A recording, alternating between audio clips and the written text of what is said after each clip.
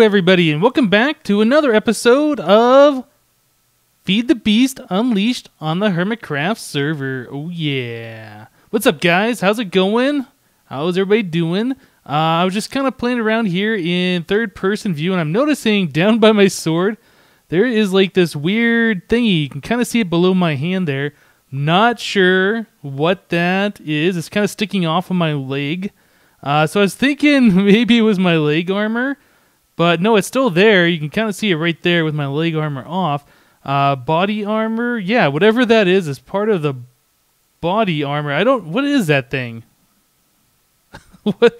I can't even tell. But you know, guys, we just got back from Minecon, and I think I had already recorded a video since I got back from Minecon, but I never showed you guys my cape. So that is the new Minecon 2013 cape. Yes, very cool. The old one that I had was a blue cape from the France in 2012. It was like a blue cape with a gold pickaxe or something. But yeah, this one now has a piston on it. So yeah, that is very cool. Very cool. Okay. So today I have been just kind of looking around the spawn area base here. And I know people are saying you should build a proper base and all that stuff. Maybe eventually. I kind of wanted this to be just an open air kind of a base. I've never really done that before. All of my bases have always been inside kind of like a structure or a cave or underground or whatever. And I thought I would do something unique, which a lot of you guys think is more lazy than unique, but whatever. And just have like an open air base. But one thing I've been noticing here, since we are powering things off of force, we have our squeezer downstairs that's squeezing force logs, or in this case, force gems at the moment, to make this liquid force. The liquid force is going into this tank, and that is powering some force engines down below. When the energy cells run low, these guys kick on, charge up the energy cells, and everything's happy. When the cells are full, they turn off. Okay. So while we're making that liquid force, currently... Hey, the cow's got a Skyrim hat on today. Currently, we are squeezing force gems because I had no use for these force gems. But as a byproduct of squeezing force gems, we get a force shard, I think is what that thing's called. Let me pull out the old wireless thingy here. And force. What are these things called?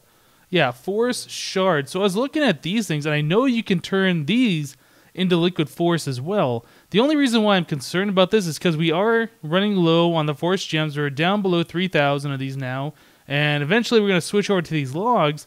But I would like to do something with these force shards because, to me, they're about as useless as the force gems. I have no use for them. They're just going to be taking up space. But one thing I do know is that you can turn them into liquid force because I've seen that before. Let's see, a force. Let me grab a force engine. I do have one of these. Let's grab some of these force shards, and let's check this out. So we stick the force engine on the ground, and we can not put those in the engine. I thought you could. I know I've used these somewhere else. Where have I used these? Let's see. Was it... Oh, maybe the force infuser? Oh, yeah. Okay, so we got liquid force in here. Can we put these force shards in here? Oh, yeah. See? We can put those in there, and they turn from the force shard into liquid force here. But they don't do it in the force engine. That's weird. And I tried squeezing those before, and you can't squeeze them. So it seems like if we put them into the force infuser, we can turn them into liquid force. Now, that is interesting because I wonder if we can get the liquid out of the force infuser. Let's try using some liquid ducts. Do I have some of those on me? I do. Liquid ducts. Let's grab a lever. Probably need to do the extract mode. Let's check this out. So, do something like that. Lever. And we will need our Omni wrench or just whatever kind of a wrench to flip this around. And if we flick this, yes, we can, in fact, get the liquid force out of the force infuser. That is interesting. Okay, so we're going to have to do something kind of weird to get this liquid force out. But, I don't see a problem with doing this. So let's see. Downstairs, how do we have this set up? We have the squeezer squeezing whatever we're squeezing, and that's going directly into the tank. So I wonder if we hook up another valve, maybe on the side over here. We put a valve here with a liquid tesseract, and then we could have a force infuser getting the liquid force and sending it through the liquid tesseract into this tank. That could work. Let's go ahead and try something like that. Where would we put the force infuser? We want it somewhere near the applied energistics cable so I can do an export bus onto it. Maybe right here we could set up something temporary. Let's start working on that because I do want to get rid of those force shards. Like I say, they have no purpose. They're just taking up space, and we can get the force juice out of them.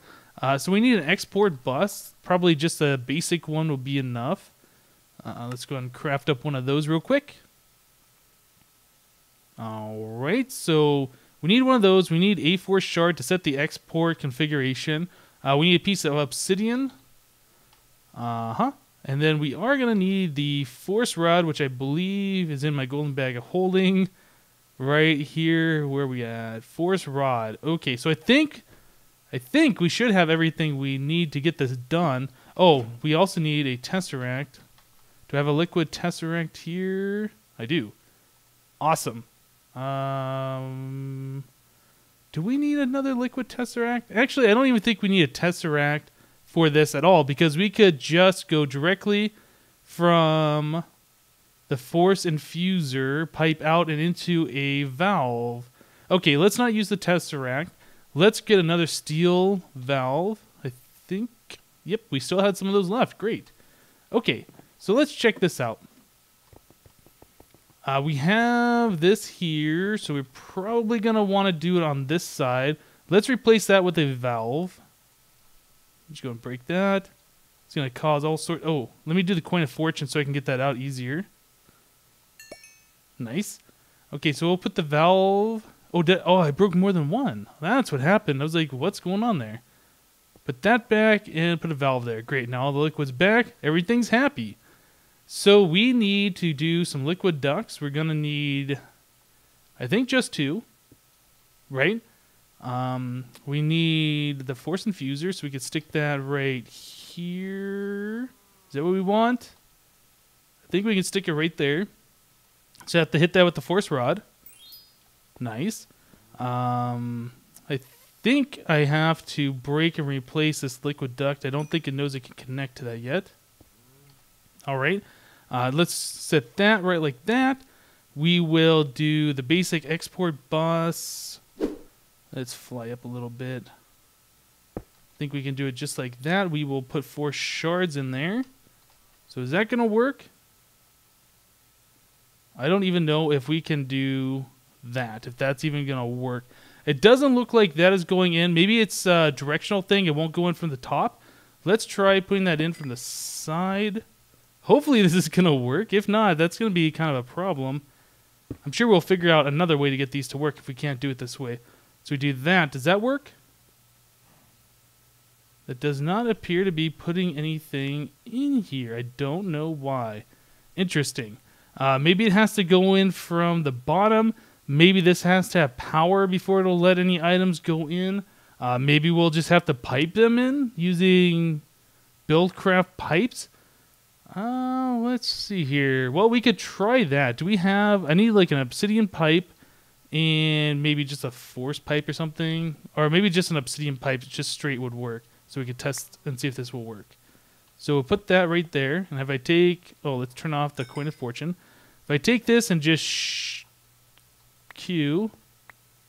So that kind of does not go in there. That's interesting. All right, so this isn't going to work as I thought it would.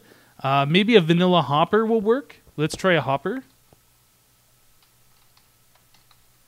I got one crafted. Very good. Let's try sticking that there, and let's put the 4 shard in.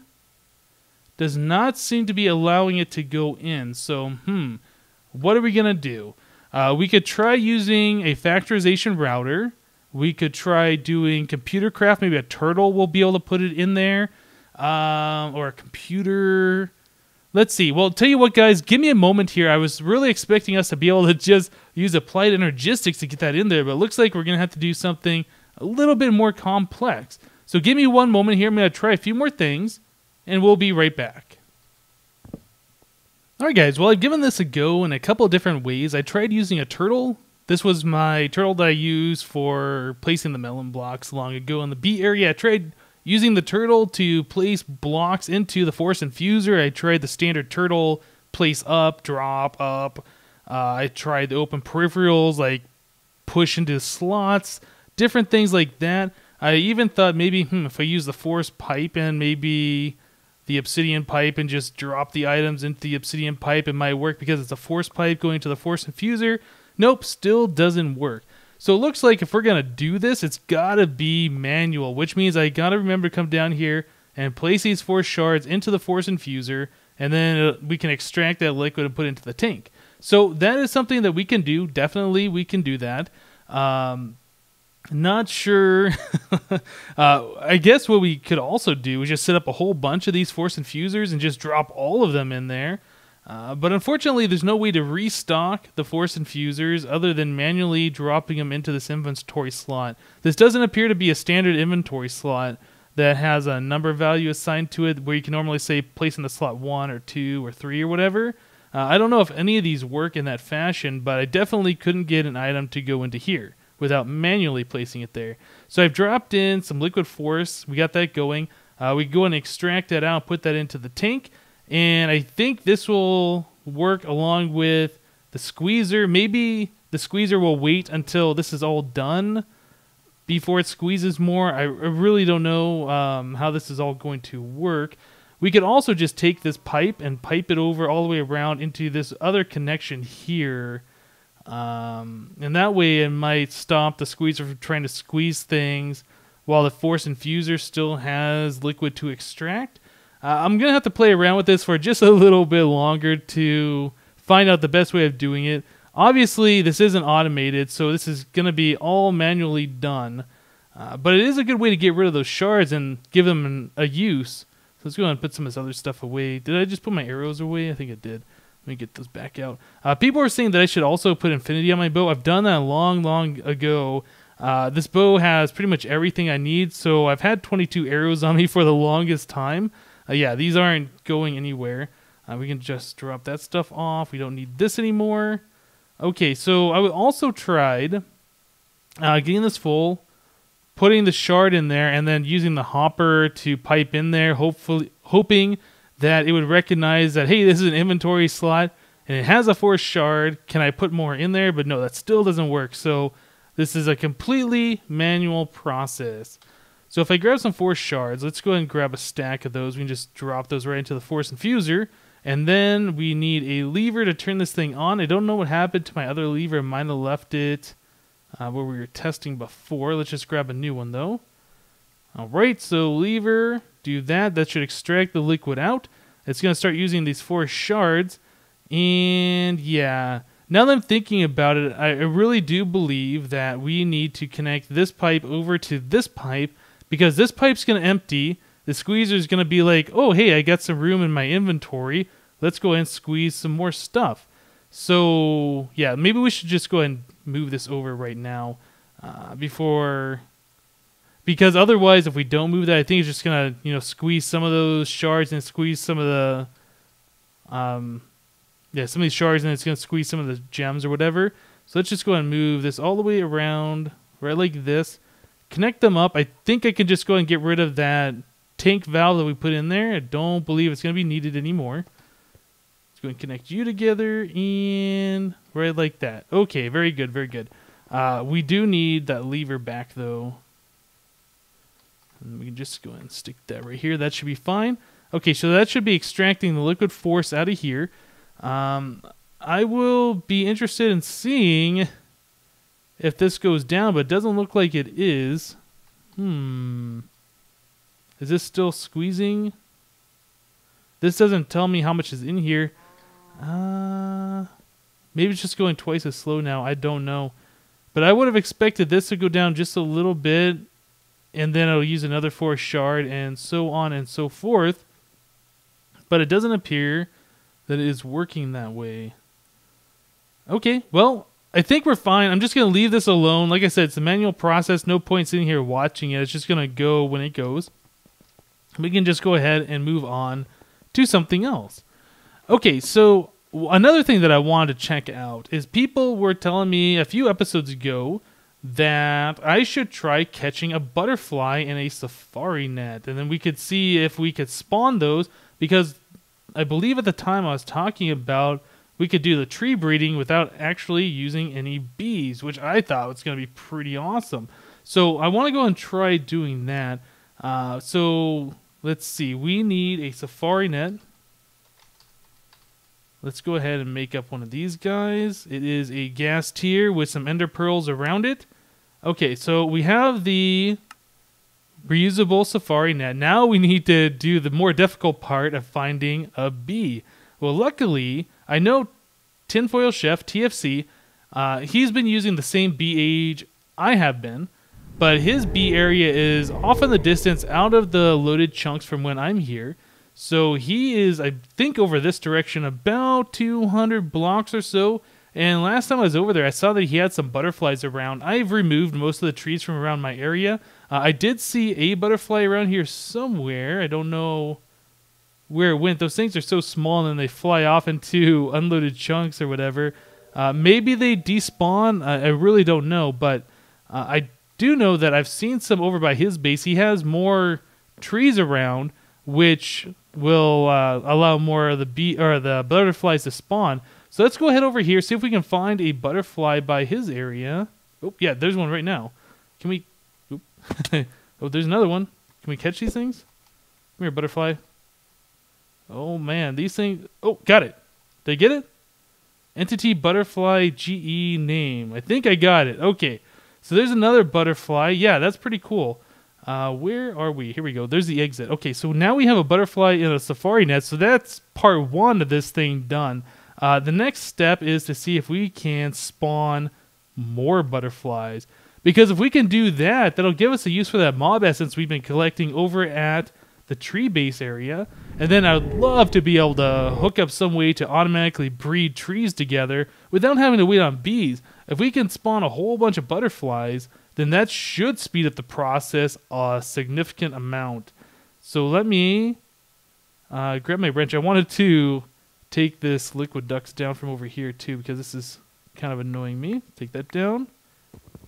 Okay.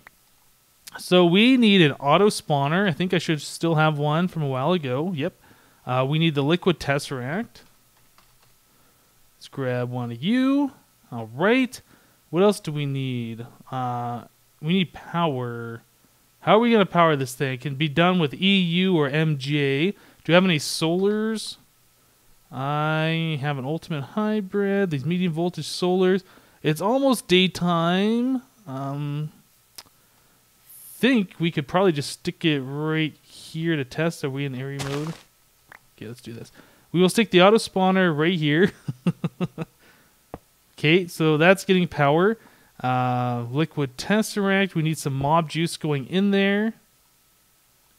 Receive only mob juice.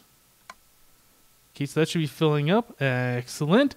We got power. We got the mob juice. Spawn exact copy, no. So if we put this in here, what happens? Whoa, hey, we got a butterfly. We got 2 butterflies. Okay, so this is working. Stop. No, we don't need any more butterflies. Can I capture these things? Are they in the ground? Whoa, okay, well, I can kill them. I thought there was a way that you could capture these things. How? Maybe an open hand? Is there like a net or something? It's weird how they're just staying there, right there on the ground. They're not flying away. Okay, so here's the butterflies. Oh, a butterfly elizer. Butterlizer? Flutterlizer. I said it. So yeah, all these different types of butterflies, but I thought there was a way that you could capture them. Is there not? There's got to be like a net or something. Where are we? There's a bunch of bee stuff. Maybe I'll just search for net. Scratching my head. Maybe there isn't a way. I was pretty sure. Maybe it's just if you get them in creative mode. What are these? Netherrack? Oh, that's weird. net. I don't know what else you would say to capture these things. So are they just... What's the deal? Oh, sorry. Whoop. So I think they've been spawned in the ground. That's why they're not moving. Trying to break the blocks around them. I ended up punching them. Can I just try it this way maybe? Aha. So the butterfly fell down. Butterfly. Is it dead? I don't know what they're doing. Well, that's weird. So right-clicking on it does nothing. Yeah, I really don't know. But I can punch him. So that's nice. I mean, we know we can do that. Well, that's an easy cleanup for the butterflies. All right, well, we know that we can spawn them. It's kind of weird how... Oh, there's another one down here, too. It's kind of weird how they're not flying around. They're just kind of staying in one spot. I wonder if it's because I spawned them too low or something. We could try doing the force wrench and moving this thing, since it should still retain its power and the mob juice. We could stick this somewhere else. Just going to drop it right here and spawn some more and see what happens. Okay, put that in there. So, well, they're spawning, but they're not doing anything. Huh. I really would have expected these guys to kind of fly around and do some stuff, but all right. Well, I'm gonna have to figure out what we're gonna have to do with these guys. You can't push them around or anything. They look pretty cool. But yeah, if they're not gonna fly around, they're not gonna pollinate stuff. So that is kind of a problem. We could also try doing like spawn exact copy. Maybe that's what we need to do. Let me grab a solar. Just grab one of these. That should be enough. I guess 3 of them. Whoa, hey, did that butterfly fly away, the one that was on top of here? I don't see it anymore. I don't know where it went. I thought there was one more on top of this thing, but that seems to be gone. Okay, so we're getting the power back. Let's do spawn exact copy, yes. Put the safari net in there. Okay, so that spawned this guy right here that just kind of fell to the ground, is not doing anything. Another one over there.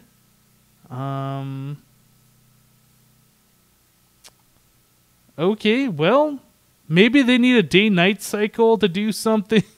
I don't know. Very weird, very weird. So I tell you guys what, I'm going to play around with these guys for a little bit longer, figure out what we can do to get them to fly around, because they're just going to sit there and derp. That's not really helpful. So give me a moment, and we'll be right back. Alright, so I've been watching these for a little bit, and it looks like they randomly decide to take off and start flying. So maybe when they're spawned, there's some kind of a cooldown before they start taking off and moving around. But 2 of them just out of nowhere started flying around. There's one right over here now. Didn't fly very far. Looks like another one kind of went over here by this mushroom. So yeah, that one just took off. So that one's flying around. Okay, so it looks like this will work. After you spawn them, there's probably a few seconds worth of cooldown or something before they're going to take off and start flying around. But very cool that they do, in fact, fly away. I really don't want the butterflies here, though. I made sure... Oh, what did I just get? Red spruce pollen. Okay. Uh-huh. I don't really know much about these butterflies, but I do know that they can pollinate different trees and stuff like that. Oop, hey, okay, so that one flew away. Goodbye, butterfly. Right, so I think the next step would be to hook up some kind of an enclosure.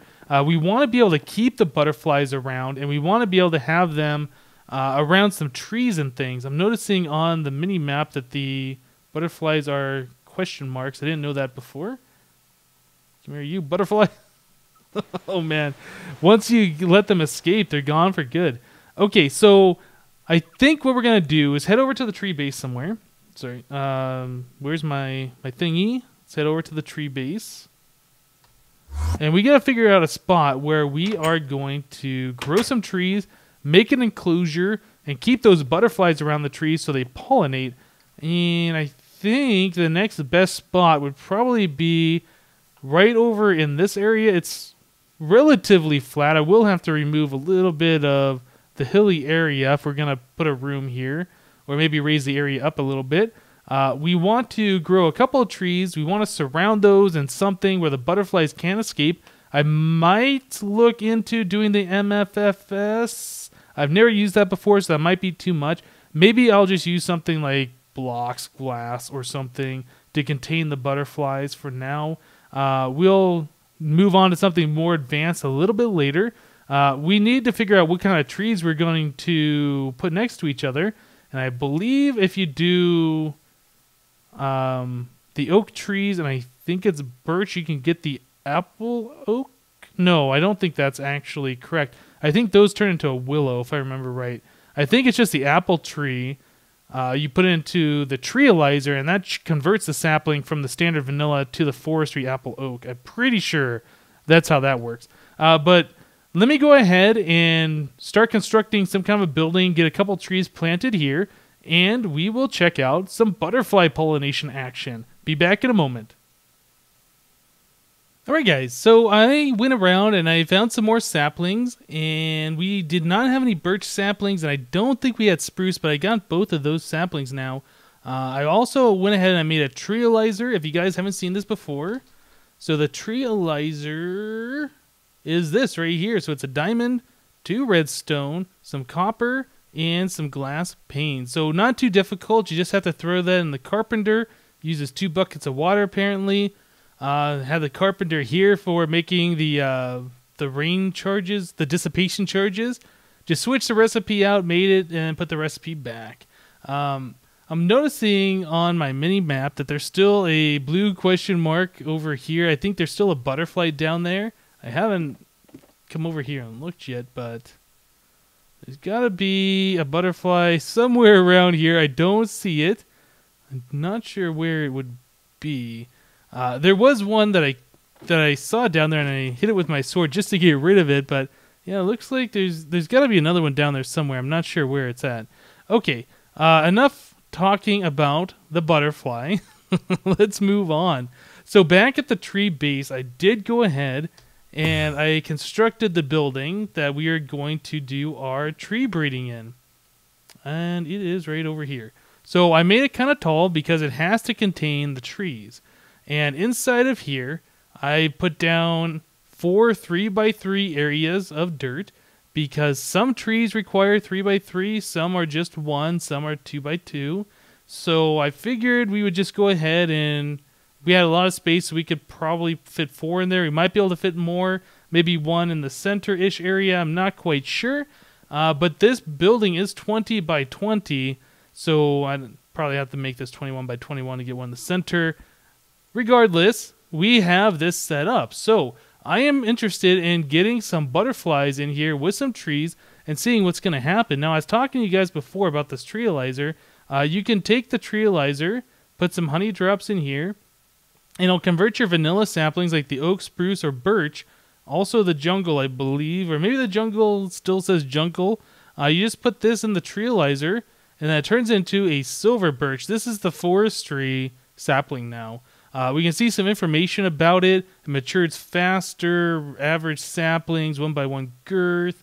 So it's not a special tree, nothing too great about it.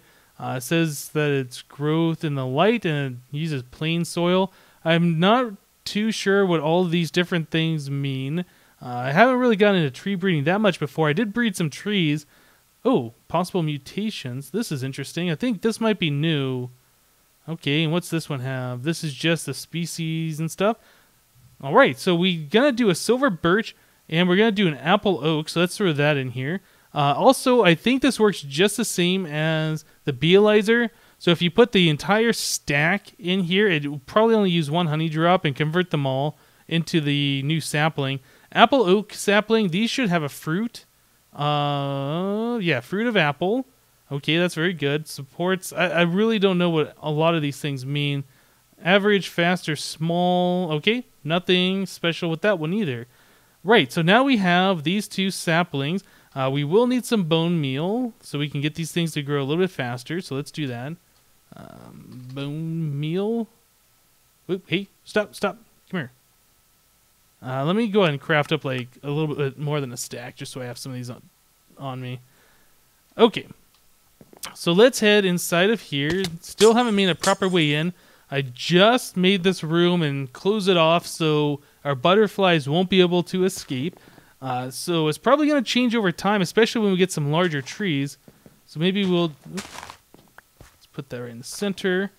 Let's go ahead and bone meal those guys up. Bone meal. Okay. And they click it a few times. Bone meal. Right. Actually, you know what? What I want to do, let's do 2 more. We'll do 1 more birch and 1 more oak. Do that guy and this one. I don't want to convert these all into the forestry ones. I do want to have some of the vanilla ones left. It was kind of a pain trying to find the birch sapling, so I don't want to have to do that again later on. Apple oak and silver birch. So we have a birch there. Let's do one here. Do the oak there. And then we can just hit that with some bone meal. There we go. Very cool. So this should be all we need to do as far as the trees go. We do need to get the butterflies in here, and I do have my safari net. I have the auto spawner. We don't have power over here just yet, so we're going to have to figure that out. We go ahead and throw this in here. I'll probably steal one of those solar arrays or something. Let's see. Let's head back to... Oh, we don't need to head back there. I just need to get in range so I can grab the solar array. We will also need a liquid tesseract. Let's grab this guy. Let's grab one of these medium voltage. Maybe we'll do 2 of them just to have the extra power. Okay, so we will put these guys down here. Oop, not there. Right there. So this should have power. Yep, gaining power. Very good. Let's put the monster essence on there as well. Receive only mob juice. Okay, so now we should be spawning. Oh yeah, now these butterflies are flying around. I don't know why they weren't flying before, and I don't know how many of these we need, but man, there's a bunch of different types of butterflies, aren't there? So maybe I'll just let this go for a little while. How are we doing on power? We're doing fine. Using the mob essence. Got a bunch of butterflies going on. This is pretty cool.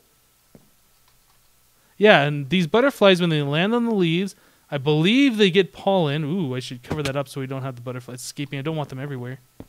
I believe when they land on the leaves, they have a chance of getting the pollen. And if they land on a different leaf, they have a chance of planting that pollen.